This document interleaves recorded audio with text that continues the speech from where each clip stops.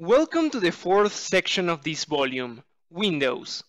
This section will cover everything you need to know to generate proper packages on Windows. We will start by covering the traditional NSIS installers. Then we will cover portable versions, which can provide you a standalone exe file that requires no installation at all, and that you can run from USB drives, for example. Afterwards, we will see how to get a code signing certificate, and we will see how to make use of it on electron-builder. Then, we will cover how to generate Windows App Store packages, and finally, we will see how to configure Windows builds on AppBayer CI, so you can easily perform automated Windows deployments. Welcome to the first video of section number 4, Building NSIS Installers. In this video, we will see how to generate NSIS installers for a Windows Electron application, and how we can tweak some of the options electron-builder provides us for this task. NSIS installers are probably the most common way to distribute Windows applications, and you probably encounter them dozens of times. They usually start with a license agreement section, like you can see in this slide, and then you click Next a couple of times to install the app. The cool thing about electron-builder is that it supports the concept of NSIS one-click installers, which are basically a modern version of installation wizards where you click Agree and everything gets set up without user intervention. Let's see what it takes to build an NSIS installer for our digital clock application. The first thing I did is convert the application icon we've been working with to ICO format, and I put it inside the assets directory. I also added a license file in the root of the project. This project is licensed under Apache 2.0, so I copied that license here.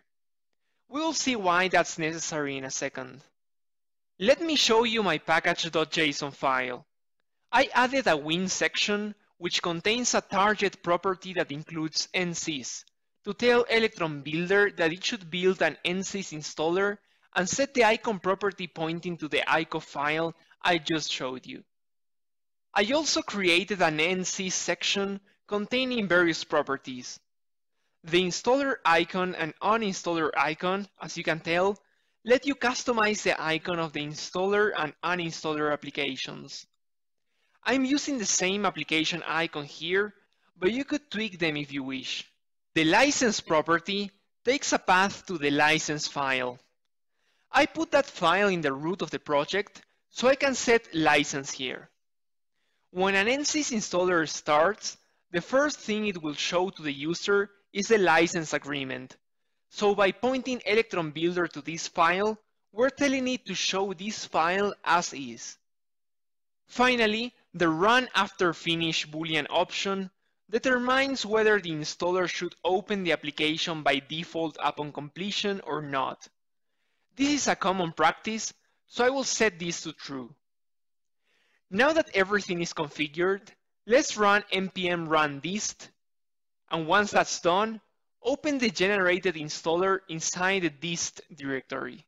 As mentioned before, what you see here is the contents of the license file we configured before. Once we click Agree, the whole installer will go on its own. And finally, given that we set Run After Finish to True, the application will start. Let me show you how NSIS uninstallers work. I will open the Settings Windows 10 application, go to the System section, click Apps and Features, and scroll down a bit. We can see that our installer added an entry for our application here. It shows the name of the app and the version, and also the author, which was taken from the author property of package.json. Uninstalling the app is really simple. We can click Uninstall, Confirm, and Done. In this video, we saw what NSIS one-click installers are.